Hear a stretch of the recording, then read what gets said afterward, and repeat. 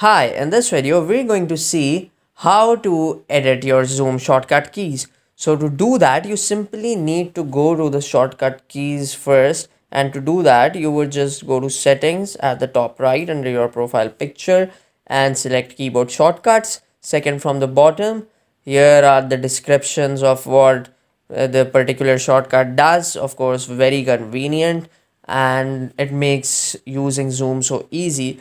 So what you need to do is, if you want to change a particular shortcut, now let's say that it's about navigating among Zoom pop-up windows. So the default shortcut is F6, but let's say you want to change it to something more suited to your needs, or something which you might remember easily. For example, N for navigate.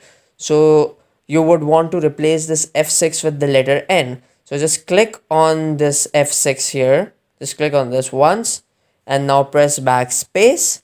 There, it's removed, and now just press the shortcut key you want to be used. In our case it is the letter N, so I would just press N, and there I would just click once and it has been saved here. Now I can use N to navigate amongst my Zoom pop-up windows. Similarly, here I could see the Alt plus V for stopping the video in here. If I want to change this to only V, because maybe that is easier for me to do, so I just want to remove the Alt key, I would just use V in the future. So I would just click on this once, press backspace, now pressing V,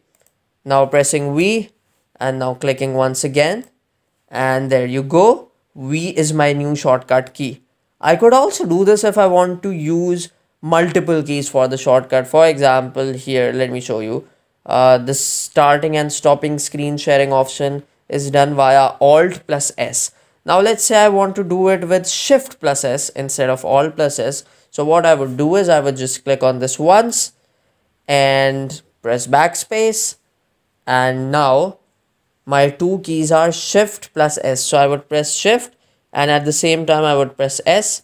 There you go. So to start and stop my screen sharing, I would now use Shift and S. Okay, so this is how you could just amend any of these. There's one more option I want to show you, which is this one, restore defaults. Now for example, you have made a bit of a mess of all the shortcut keys, or maybe you just want to reset all of them and then define your own new shortcuts. So in that case you would just have to click on restore defaults, and here the F6 is back, and here the Alt plus V is back, and here you could see the changes for yourself. All the default shortcut keys have been now available to you instead of your own customized ones.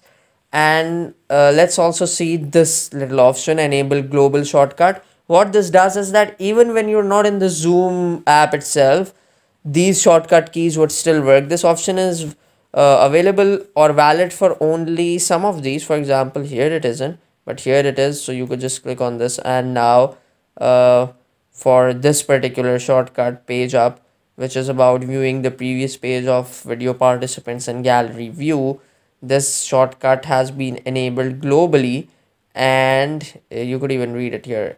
This could be used even when the Zoom app is not in focus.